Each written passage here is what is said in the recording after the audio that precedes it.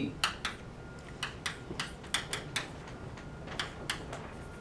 For t greater than 0, then u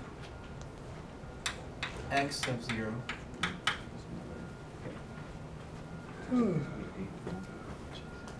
So this time,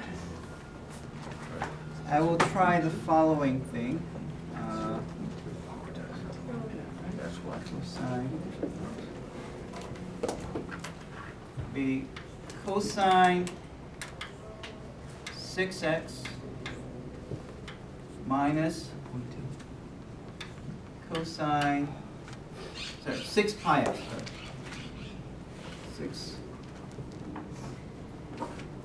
3. Okay, 6 pi x.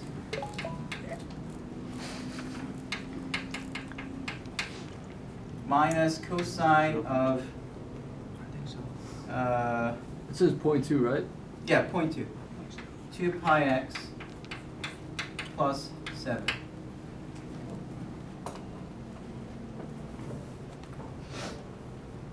We're gonna try this one, where x is between 0 to 3.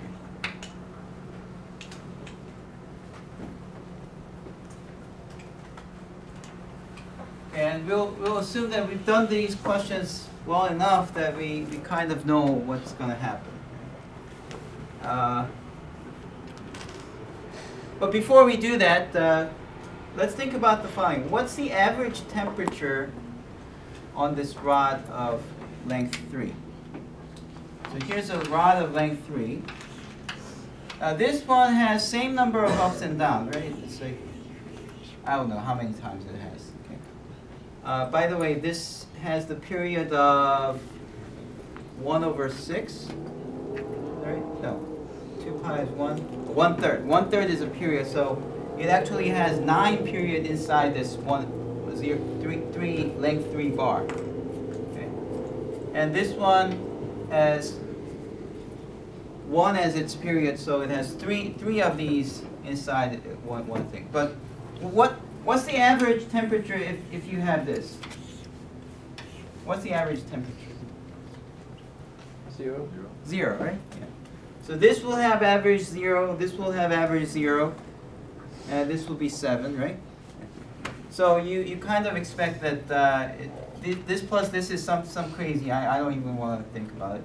But plus 7, so overall the average is 7. And my guess is that when you solve this and you take time t going to infinity, your limit at infinity should be 7. Okay? Because that's the average temperature you started with. So one of the goals is to not only solve this, but also figure out that the limit will be 7. So let's try that.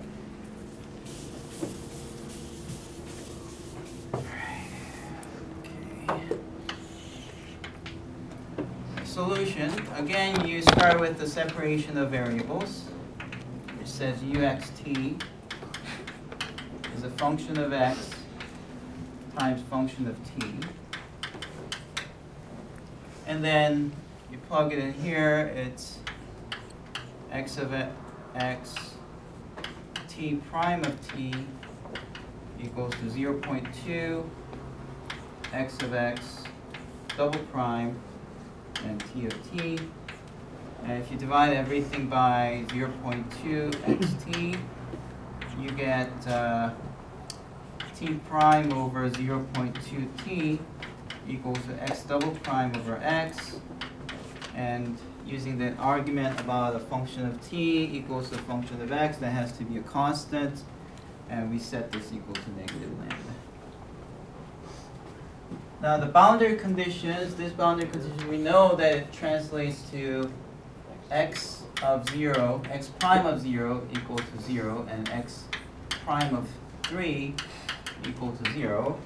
And the argument was that if you plug this into here, you get either t of t equal to 0 for all time t, or x of 0 is 0 and these. But if you set t of t equal to 0, that gives you a trivial solution. So this should be the only way. Yes?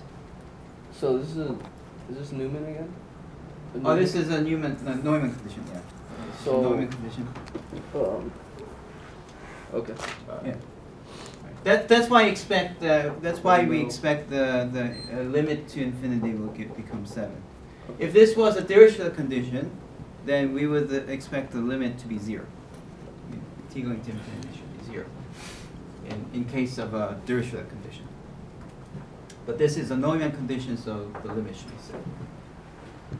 All right, and then again, this part here translates to the endpoint value eigenvalue eigenfunction question, where if x double prime plus lambda of x equal to 0 with this boundary condition, and the solution is that you have x equals to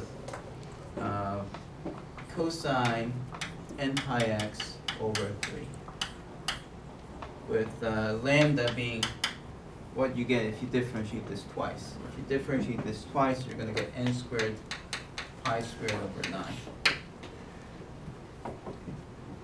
And then if you put this one together, you get t prime of 0.2t equals to negative lambda, so that gives you t prime equals to negative 0.2 lambda t, which gives you that t must be exponential function of negative 0.2 lambda t. And because lambda is this, if you plug this in here, and then you get your t as e to the negative 0.2 n squared pi squared over 9 of t. And multiplying these two together, you get uxt, which is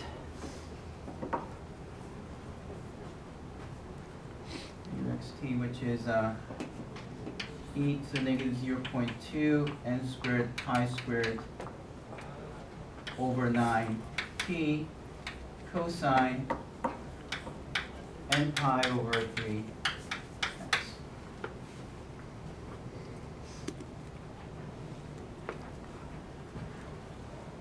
All right, this equation satisfies which of the three?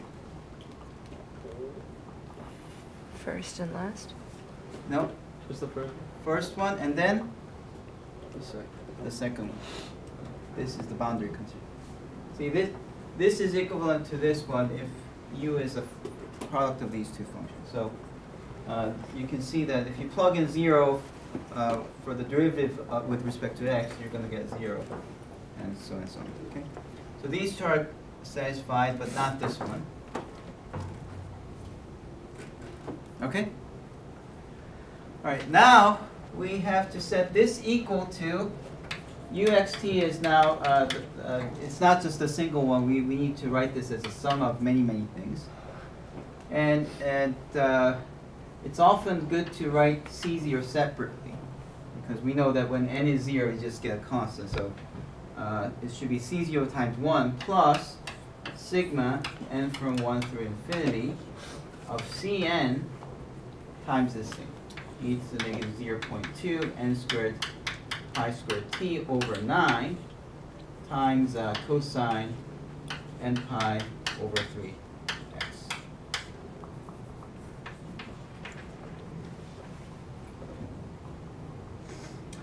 And that has to equal to what? This has to equal to cosine 6 pi x minus cosine 2 pi x plus 7.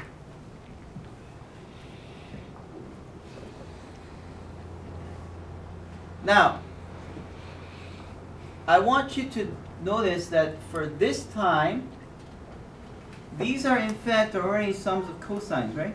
This 7 being cosine of 0, or you can let 7 to be C0, right? You can let 7 to be C0. Okay, what should C1 equal to? 0. 0. Why? Because if n is 1, you have cosine of, oh, by the way, I'm not saying this equal to 0. This should be, this is ux0, right? ux0. So when you plug in 0 into t, that goes away. So I want this plus Cn times cosine of this thing equal to that. And when you get rid of this one, e to the 0th power is 1. And you have n equals to 1, what do you have? You have cosine pi x over 3. Do you have cosine pi x over 3? No, not here. So you set C1 as 0. So C0 is 7, C1 is 0. And C2 is 0 for the same reason. Now next question is, for what Cn would you get a non-zero value? What's the first value of Cn that's not 0? Huh? 6. Very good. Yeah, when n is equal to 6, what do you get? 6 pi over 3 is 2 pi x. So C6 is what? Should be same as this one. So C6 must be? Huh? No, cosine 2 pi x is already here because n is 6. When n is 6, you already have cosine 2 pi x. So, and C6 is the coefficient of that. Okay? So C6 should be? Cn? No, I'm setting n equals to 6. C6 should be? Huh? What? No. Lambda? When t is equal to 0, that goes away. Maybe we need 7? to see that.